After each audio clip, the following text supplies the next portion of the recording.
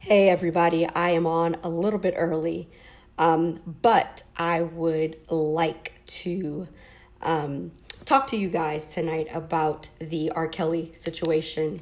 The docu-series was interesting because as a kid born in the late 70s and like growing up in the 80s and 90s, I can remember his music so vividly, and I remember absolutely adoring his music. But I have to think back as an adult, I was enjoying his music when I was probably about 12, 13 years old. And it's crazy because a lot of parents, because it was marketed as R&B, a lot of parents, I believe, back then felt like it was appropriate because it was R&B. And, you know, it's like R&B, and that's the music that my mom listened to. That's the music that my aunts and uncles listened to. And so when R. Kelly came on the scene, it didn't seem inappropriate for me to be listening to it. But if I think back to the music, and I think back to 12 Play specifically, which was my absolute favorite CD when I was in the 8th grade, geez, that was some heavy stuff. And so it kind of starts to make you think. Now I'm a parent, and my youngest is 15, and my other heartbeats, they're 20, 19, and 18. And so as a parent, I'm sitting here thinking how inappropriate certain music is, but because it's packaged a certain way, we listen to it, you know, and our children end up listening to it. But the docu-series, let me tell you why the docu-series really got to me. It didn't really get to me because of R. Kelly and what he has done. What really got me thinking was how our children are unprotected, right? So we have this thing of exposure, right? You know, we think about how old is too old and how young is too young to expose our children to certain things, right? There are some parents, they're the helicopter parents. Their children aren't exposed to anything. And so when they get to be a certain age, they get sent out into the world and they are just way too naive. Way too naive. They don't know anything about their social cues are completely off because their parents have, you know, sheltered them and haven't allowed them to be exposed to certain things. But then there are their parents who expose their children to way too much, right? There's way too much exposure for certain children. And so as a parent, we have to think about what's too little and what's too much, right? You know, is this too much? Is this too much? Is this too little? You know, we really have to think about that as a parent because exposure is important. If you want your daughters and your sons, right? Because I do have a son. I have 4 heartbeats, 3 girls and 1 boy. But if you want your children to understand the social cues, they have to be exposed to certain things, right? I'm a therapist. For those who are joining me live and don't know, I'm a therapist by trade. And I get a lot of teenage clients who their parents have kept them in a bubble, right? They don't want them to know about sex. They don't want them to know about drugs, alcohol, anything, right? And I think a lot of times as a parent, when we don't want to expose our children to anything, it's because we don't know how to handle the situation. If they become curious, if they show interest in wanting to try it and wanting to do certain things. So as a parent, you know, they will put their kids in this little bitty bubble, right? Because you don't want to expose them to anything. And then there are parents who I get some clients who they've been exposed to way too much. They know too much. They've seen too much. They've heard too much. And so my friend, Shavonna Gaylor, she's also a therapist. She said, you know, even as a therapist, we struggle as parents, and we do. My oldest heartbeat is 20. And, you know, we really didn't know what we were doing. We were just kind of feeling out the way and trying to figure out, you know, how much to expose her to. And so as the other girls came along, I kind of got, you know, a little better at what to expose them to and what to not expose them to. But then you have to realize that even when we don't expose them to too much or too little, they play sports. They're part of, you know, the band. They're part of color guard. They're a part of a club. And so their exposure gets bigger and bigger and bigger, even if we don't want to expose them to things. And so that kind of leads me to my second point of safe spaces, right? So, one of the ways to make sure that you are exposing your child at the appropriate ages, especially when you think about them going into junior high and high school, your 12-year-old is now on campus with a 14-year-old or maybe a soon-to-be 15-year-old if they've been held back. And so your innocent 11 or 12-year-old needs to be exposed to certain things, right? They need to know what's going on. For everybody who's joined me, hi. There's so many of you guys on here. I can't exactly say hi to everyone, but thank you for being a part of this live. But let me go back to safe spaces. I did a talk for Upland School District a few months back, and I talked about creating safe spaces for our children, right? Because when your kids enter junior high and high school, the exposure is there. Whether you want to expose them to it, whether you think it's too much, too little, the exposure is there. And so in order to create a safe space is basically the opportunity in the space for children and young adults to be able to express curiosity, for them to be able to express how they feel, for them to be able to express the things that are going on in their head that they feel like they have to keep to themselves. Because a lot of us wonder how R. Kelly and adults like him, and we're not just talking about men, women do the same things that R. Kelly has done. When we talk about how he was able to pull these kids in, a lot of times it's because those safe spaces were not created by parents and the community. And so there was one particular family who talked about how they had talked to their daughter about, all these different things, into keeping her safe. But the thing is that it can't just be the family. It has to be the community. We have to create safe spaces. Teachers, ministry, group leaders, community agencies, these things have to be safe spaces that are available to kids to be able to express anything and everything. Because this is the thing, if they're not comfortable expressing it in a safe space with a mature adult, there's going to be someone who manipulates that and creates a pseudo safe space for our children to ask questions, for our children to experiment, for our children to be exposed to things that, they may not be mature enough to be exposed to. So, the second question is, as adults, are we creating these safe spaces for our children? And if you say you are, I would love for someone to comment on this live and tell me, what kind of safe spaces do you feel that you're creating, not only for your children, but for the children in our community? Like, what types of safe spaces? For teachers, teachers spend 60% of the time with our kids. Our kids go to school from 7 to 2 or 8 to 3. And so that safe space has to be created in the classroom. It has to be created on the playgrounds. It has to be created in the locker rooms. Like, these safe spaces are important. And so as a parent, one of the ways that I try to create a safe space is I share a lot of my own mistakes with my children. And as they become age appropriate, I share things that they are shocked that I would share with my own struggles as a youth. Because one of the ways for me to get them to understand that I truly know where they're coming from is to share my own mistakes, right? And again, I say age appropriate, right? So now that my son is 15, I've shared with him with the fact that me and his father dated in high school. So use your imagination. We were 100% totally in love in high school. So that meant that we found ourselves being in adult situations that we had no business being in. And so we had to make some adult decisions, right? We had to make some adult decisions that we should not have ever had to make, because although my mother was very upfront and open, she didn't necessarily create a safe space for me.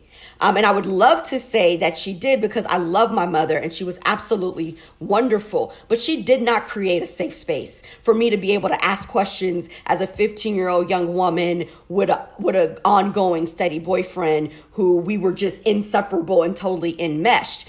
And so I found myself having to make decisions. And so I've shared all my mistakes as a youth with all of my heartbeats. And even their friends, if their friends ask me questions, I don't mean to step on parents' toes, but if a youth is coming to me and asking me questions, whether it's in a professional setting or a personal setting, I feel like it's my duty to share with them my mistakes, because and so that they can understand that even if they don't feel comfortable going to their parents, they're more than welcome to come to me. And I'm never going to steer them wrong. I'm never going to say, hey, I did this, so you should go out and do it. But what I am trying to get them to understand is that I am a safe space. And so as adults, as a community, we have to be the safe space, not only for our children, but for the children in the community. A lot of parents will come to me and say, oh, my kids tell me everything. And then the kids come in the office and tell me stuff that they've never shared with their parents.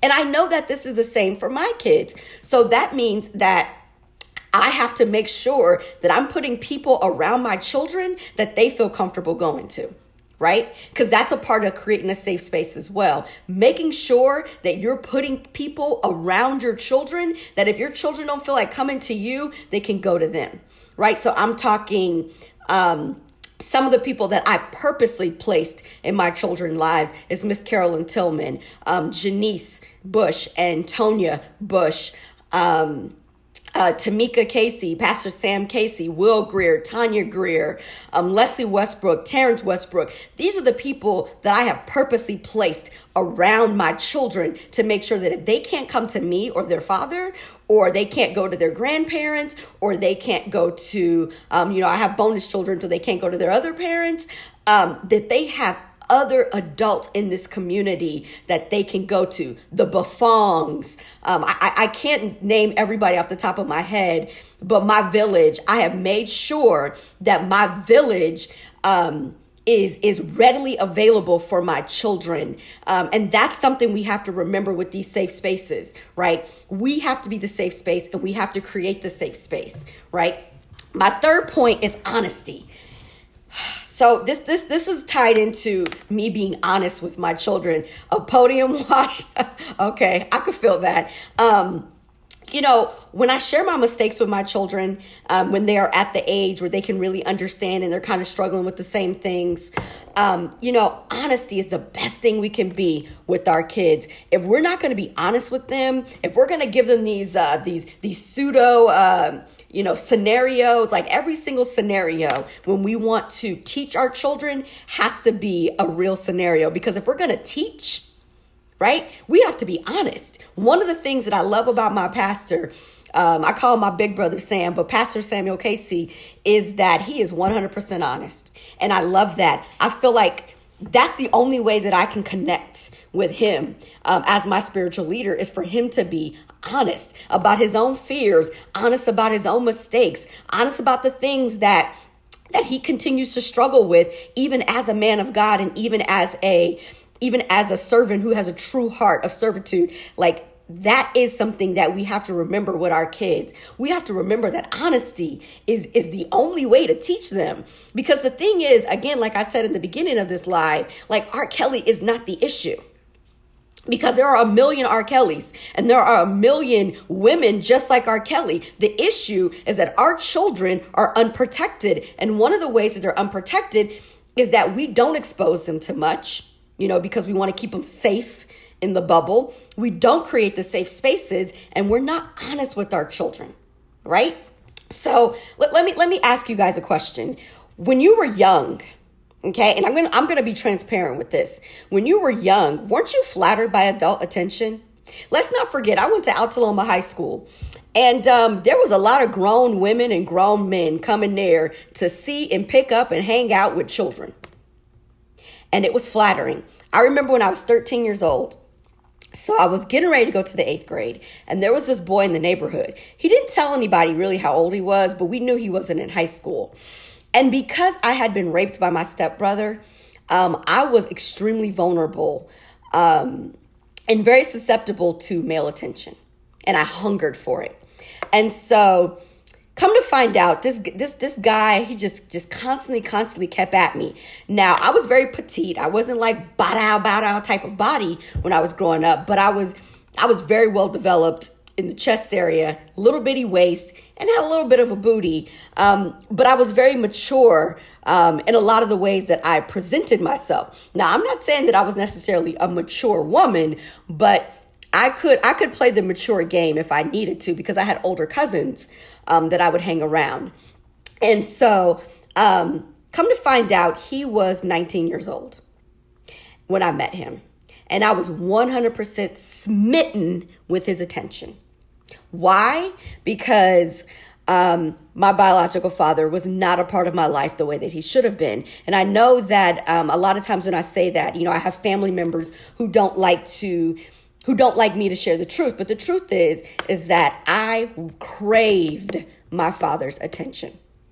100% craved it. And because my daddy didn't make me a daddy's little girl, I 100% loved male attention. So my mom gets with Aaron, who I refer to as my dad. But he had sons. And so I found myself, and I'm going to go back to the 19-year-old that I started dealing with. But he had sons. And because he had sons, I just wanted brothers, right? But because my mom didn't create the safe space to necessarily always have these conversations with me, I allowed for my stepbrother to be totally inappropriate with me, right? Which led to him pushing the envelope of what a brother-sister relationship should look like, which led to him raping me. So now I've been raped by someone who I trusted and loved. My biological father is not the father that I need. My stepdad was great. And when I say that he was great, meaning that he came into my life and he was a good provider and he was a good supporter. But again, he didn't create the safe space. We didn't sit down and have conversations about appropriate brother-sister relationships. Because remember, I'm an only child. So I wasn't clear on what is and isn't appropriate because I had cousins, but I didn't have any brothers living in the home with me. So here comes this 19-year-old boy. I'm 13. I'm a little developed. And he checking for me. And all the girls in the neighborhood wanted this boy to check for them. And he checked for me. He chose me. And I felt special. I felt like one in a million. I felt like he was the be all to end all. And I had sex with him. I did. Why? Because I'd already been raped. So my virginity wasn't an issue because I no longer valued myself. And he gave me something that nobody else gave me. He showed me the type of attention that nobody else was showing me. And it didn't even dawn on me that my relationship with him was inappropriate until 8th grade started and he showed up to my middle school to hang out with me. And one of my friends pulled me aside and was like, yo, this ain't right, Wendy. This ain't right. And I was like, why? But he likes me. And why does it matter that he's 19? Because at that time, I had now turned 14. What does it matter that, he's 19? It shouldn't matter. It shouldn't matter. It shouldn't matter. And they was like, yo, dude, he's raping you. And I was like, whoa. And for me, that word registered because my stepbrother had raped me. And so I never imagined that this relationship that I was engaging in was rape. That I was being preyed on by a grown man. Right? And it took me 6 months to end that. Right? All the sneaking, all the lying. It took me 6 months to end that relationship that started when I was 13 and lasted until I was turned 14. And then he turned 20. Right? And so, we wonder why our children become involved with adults. Because the attention is flattering. But the attention is flattering when the safe spaces haven't been created. The attention is flattering when conversations haven't happened. The attention is flattering when fathers aren't protecting their daughters, when mothers aren't protecting their sons. These situations happen. And so as mad as we want to be at R. Kelly, as mad as we want to point the finger at R. Kelly, and please understand, I'm not saying that R. Kelly was right. I'm not saying that anything R. Kelly did was right. But what I'm saying is, as much as we want to point the finger at him, what about the parents? What about the community? What about the fact that when we notice that these children are starting to become withdrawn? What about when we notice that our girls and boys are showing signs of neglect, right? If any child is being raised in a single parent home, there's neglect. Y'all got that? There is neglect. It didn't matter. My mother was a great mother, but there was neglect. Not on her part, but on my father's part. If you are raising a child on your own, there is neglect. Bottom line, neglect. I was neglected. And so I was prime picking to be raped. I was prime picking to engage in a sexual relationship at 13 with a 19-year-old man. Because I was neglected. Because I wasn't protected by my father. So we want to point the finger at R. Kelly, right? But in my situation, the real finger belongs to my father. He abandoned me. He neglected me. It doesn't matter that him and my mother didn't work out. It didn't matter. I should have always been the priority. And because I wasn't the priority, I was left wide open. And then it gets worse, right? Because even though it dawned on me and I got out of that situation, when I got to high school, I still craved male attention, even though I had a boyfriend who was great, who ended up being the father of my son, and I married my high school sweetheart. He was great, but that attention.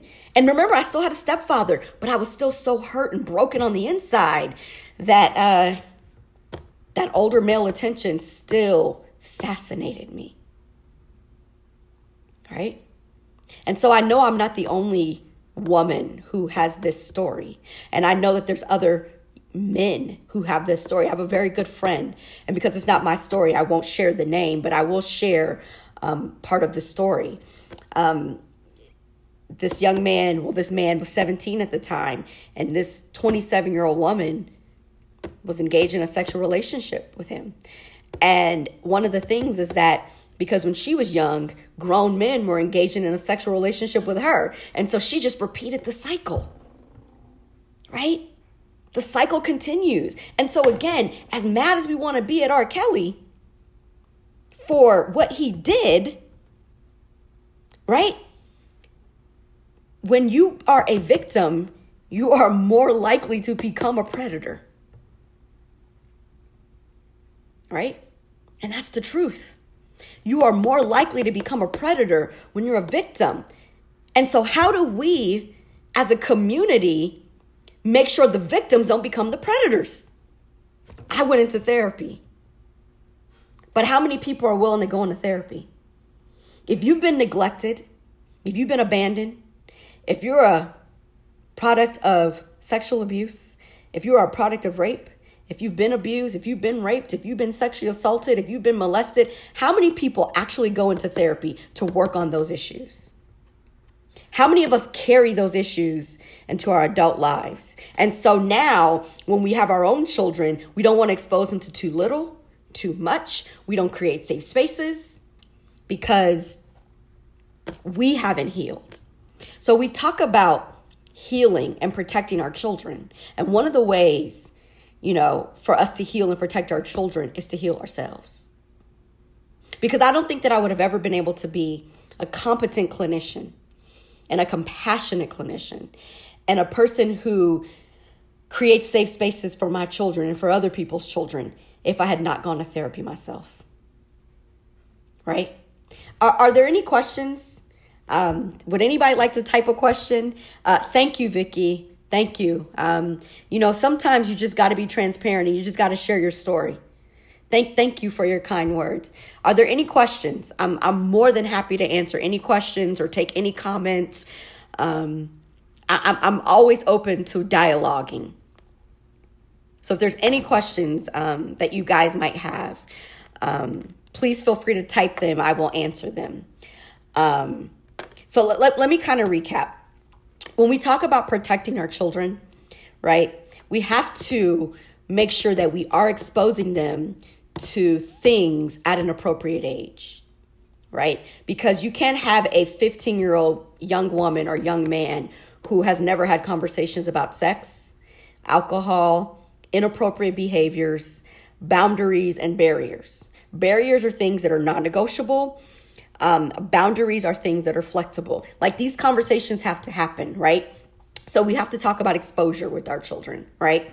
And safe spaces, making sure that you are a safe space, making sure that you are putting people in your children's lives that they can be vulnerable and honest with, making sure that you are being honest with your children about the things and the mistakes that you have made. And then making sure that you take the time to heal your own heart and heal your own hurt so that A, you don't become a predator, and B, you don't continue to become a victim, because I was victimized several times until I decided to get hurt. Vicky, your question is, what's my advice to young girls that may see this video if it's shared?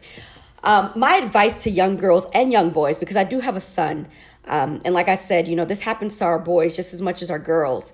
My advice would be, especially if you find yourself being flattered by attention from a woman or a man that's older than you, ask yourself why. Why are you flattered? Because it didn't dawn on me that I shouldn't have been flattered until somebody brought it to my attention. So if you find that you are a young woman or a young boy and you are flattered by an older person's attention, ask yourself why. And if you're flattered, if your answer is because no one else shows you attention, ask yourself why you need that type of attention from someone older than you. If you find that it's because you don't have a good relationship with your mother or your father, and you just crave male or female attention from someone older, then you need to start looking at how you can either repair that relationship with your parent or reach out to go get counseling. This is something that I will say. You do not have to get permission to get counseling if you are 13 years or older. If, excuse me, if your parents are anti-counseling, you do not have to get permission to seek therapy. You don't. Phil, your questions, what do I say about hiding that hurt of your past by putting the mask on as an adult? One of the reasons that a lot of marriages don't work, one of the reasons that a lot of relationships don't move into marriage is because people put up a mask, right? They hide their hurt, they hide their pain. But one of the reasons that we hide our hurt and our pain is because we don't want to face it. And having to face it means having to remove ourselves from situations, remove ourselves from relationships, and re-examine how we move in certain spaces. So I think that's one of the reasons why people hide their hurt and they put on a mask. Are there any more questions? Any more? Well, I will say this. Please share this video. Please, please, please share this video. If there's any young boys or girls who happen to see this video and you are seeking guidance and assistance, I will type my contact information in this thread, but also you can reach me at 909-576-5431, or you can also reach me at truthhealingevolution@gmail.com. I appreciate you guys for being on this live with me. I hadn't planned on doing this. I am kind of on my sabbatical, but this was something that was just kind of stirring in my soul, that I felt like I needed to share. And I needed to be transparent because I think a lot of times, people think as a therapist, everything for me is about what I've studied. And a lot of what I do as a clinician is I utilize myself as a tool, because I want to let my clients know that they're not alone in what they're going through. So you guys, as always, I appreciate you. I appreciate my village. I appreciate my community. Blessing you guys, and good night.